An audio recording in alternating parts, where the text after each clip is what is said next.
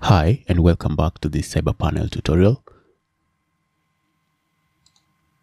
So if you're following along with me on Linux or Mac, I've set up this server and I'm going to use this for the demonstrations that follow, and this will be our final server where we'll install Cyberpanel as well.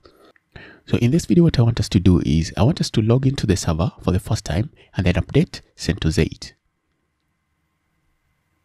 So in this video, the first thing I want to do is I want to log in.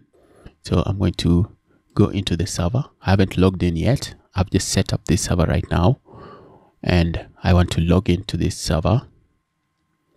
So I'll copy the IP address and I will open up terminal. So let's log into the server and I'll just SSH. I will just SSH as root.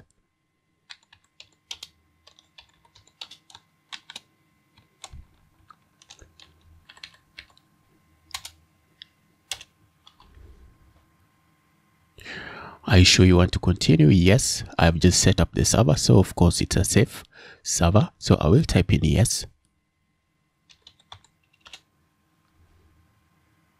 Okay, so let's go and copy the password from here, and I'll just copy the password and then come back here and I will do Ctrl+Shift+V to paste.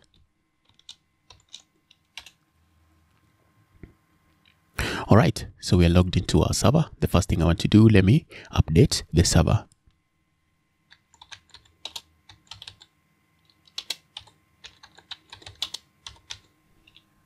So since this is CentOS 8, I will update it like this.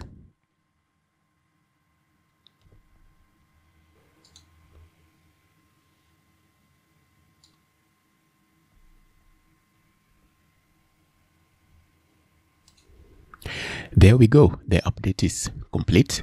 And now we can move on to the next step. So in this video, you've seen how to log into your server for the first time and then update CentOS 8. All right, I will see you in the next video.